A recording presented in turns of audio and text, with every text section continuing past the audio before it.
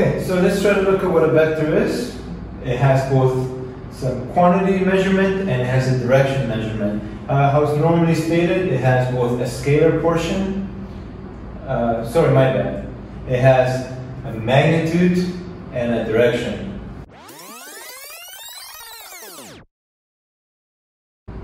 Okay, so a vector is a quantity with both magnitude and direction.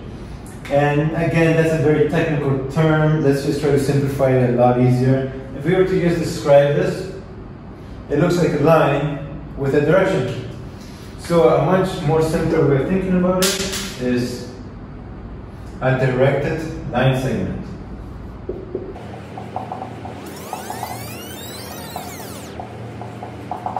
So it's a line with a direction to it. So now we can go back and try to look at this magnitude.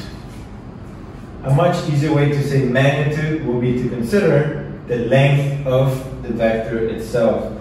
So whenever you see the word magnitude, it sounds very technical, but it just really represents the length of the vector. So the length.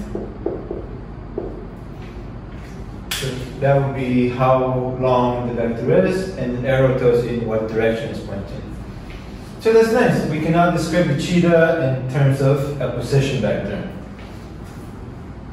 But we're going to see that there's a big problem with position vectors, because if you notice at the very beginning, I said we can place our origin anywhere along the tree. So what's to stop somebody else placing the origin on top of the tree?